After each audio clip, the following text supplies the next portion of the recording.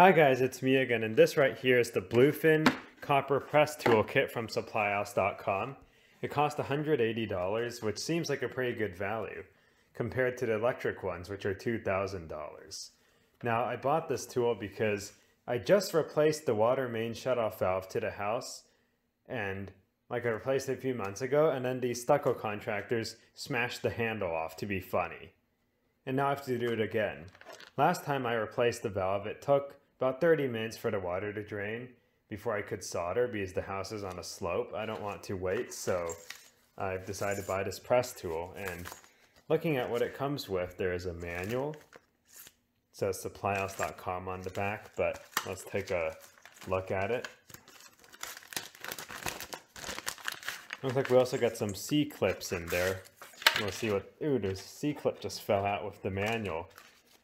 But looking at the manual itself, you can see it's got some instructions which are very important because if you don't deburr the tube and cut it square, you can cause problems, but I guess it's useful to read. Now, we also have the tool itself. Let's get back to that. A wrench for calibration and jaws. Comes with half, 3/4, and 1-inch jaws. Now looking at the jaws, they are made of pretty precisely milled tool steel, and according to the documentation, they're heat treated, which is good. The tool itself is very heavy, and it folds open like that. This thing opens. You have to get the tool open though. And then you can install the jaws. You just press back here and then slip each jaw in. Just like that. Pretty simple. Then you just close that and put this around a pipe, obviously, before closing. And then crimp. Just squeeze it like that until you feel it snap in place. Now, for larger sizes, you will need to extend the handles. They extend just by twisting and pulling. Now this brings me to the first problem with this tool. Look at how big these handles are. That's huge. Obviously you're not going to be using this under the house or anything, but it's definitely handy for applications like mine, where I would need to replace the house water main valve, and the property line valve in the meter pit does not shut off all the way. Or there's a lot of water in the line that needs to be drained, like in my case. So that's pretty much what it's meant for. It's not meant for tight spaces. But the head does rotate 360 degrees, which will help you get into some tighter spots.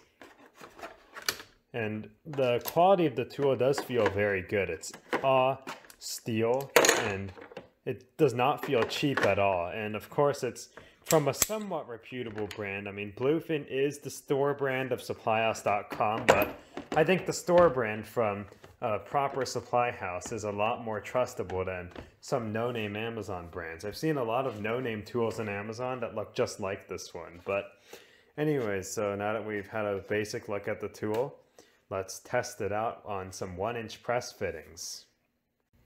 So this right here is a press fitting. You can see it's got some O-rings in it, which causes some controversy because shark bites seal with O-rings, and you know those are junk. But the difference with this is, instead of relying on some metal teeth to hold this on, it's literally deforming the pipe and the fitting to fit it on tightly. And it's got a rubber O-ring that's actually squeezed down on, so it's tightened down, which prevents it from leaking. The water company in their meter boxes uses pack joint fittings, which also use a rubber gasket.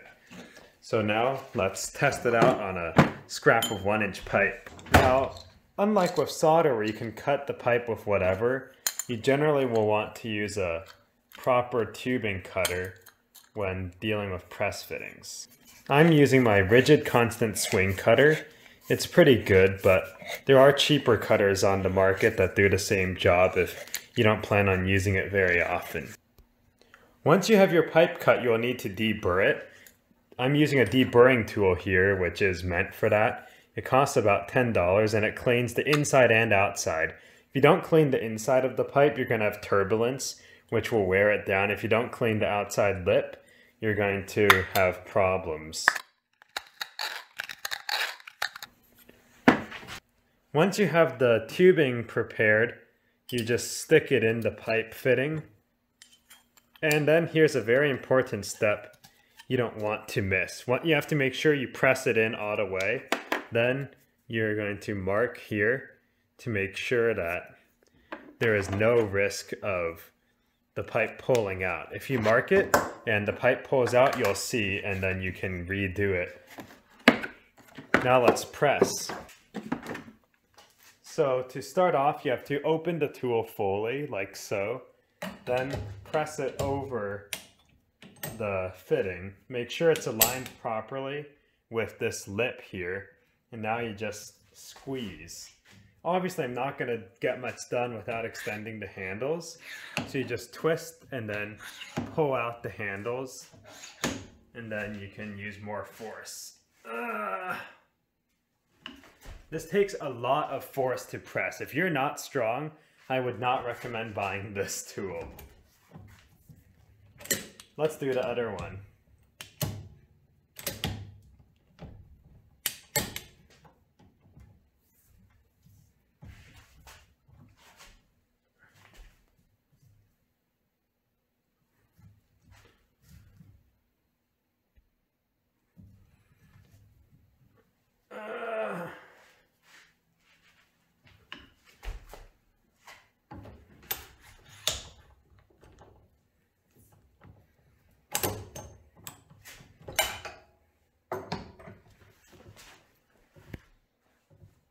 Done.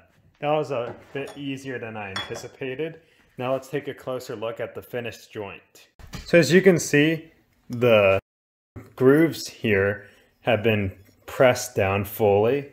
Well, they're not really grooves, they're actually sticking out, but inside there's a groove.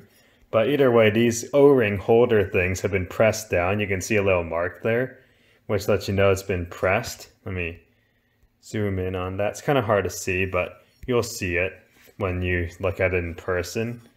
As for the pipe itself, it's almost become like a hexagon there, and it has these indentations marked into it all around it, and that really makes it strong. It won't pull out or twist.